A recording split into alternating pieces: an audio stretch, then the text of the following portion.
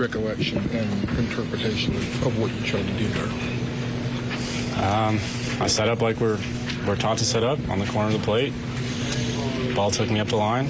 I even backed up a little bit. He had the whole front of the plate to slide into, so I'm not really sure what else I need to do there. But it's unfortunate that that's the decision they're making in that kind of situation. I mean, we're going in the ninth inning tie game there, and we're making that call. It's pretty unfortunate and it's upsetting. Is that one of the tougher calls you've been a part of because of the game situation as well?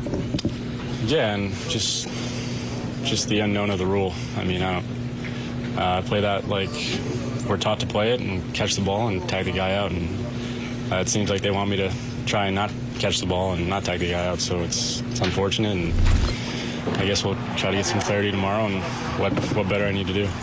What did you were talking to the umpire? Did they tell you anything like after they overturned that call? No, I asked what I did wrong, and they kind of said that they didn't really explain it. They just were told the call, and he said maybe it was how I set up initially, but that doesn't really make sense to me. How am I supposed to give a guy a lane when he's halfway to third base? So, like I said, it's unfortunate, and I guess we'll move on. And there was never any contact between you and Elvis?